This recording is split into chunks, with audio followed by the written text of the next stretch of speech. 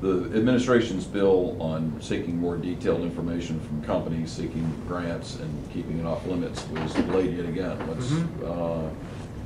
What's well, the issue? because here's the deal. I mean, I just do not understand why this is such a big debate. Keep in mind, we're asking for information that we're not getting now.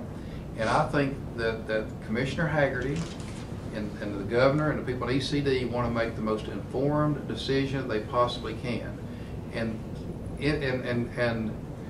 businesses aren't going to divulge this information when they may not even get the grant if it's not kept out of the public view until the proper time.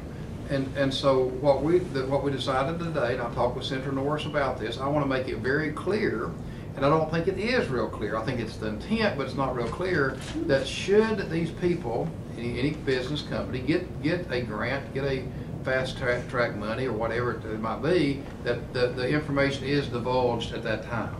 And that's the intent. I know I don't think it's in the bill. That's the reason we wrote the bill. We want to make sure that is in the bill, because that's where I understood, had explained to me, and that's where I want the bill to be, and so that's what we're working on right now.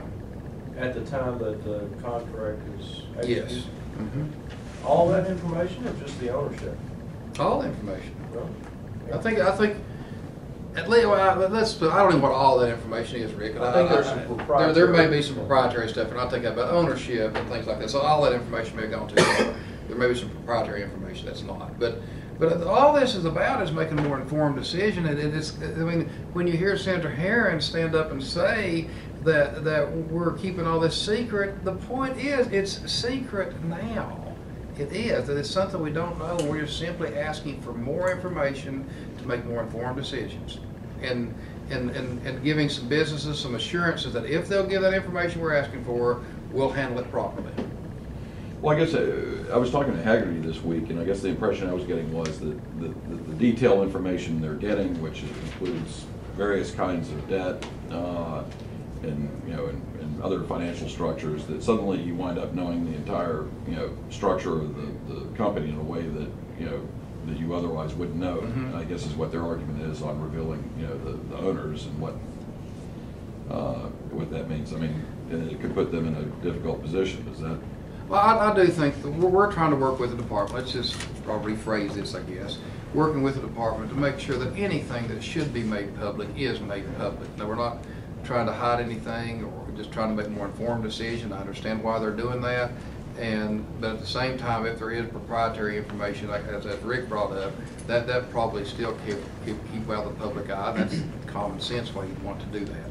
But I think this is all about making a better, more informed decision. If the bill doesn't pass, I think state government is no worse off, because that's where we are now. But I do think if the bill does pass, state government is better off in making informed decisions. But just to clarify, the actual ownership structure, do you believe that to be something that should come out? I do. I'll say ownership should be kept confidential, though.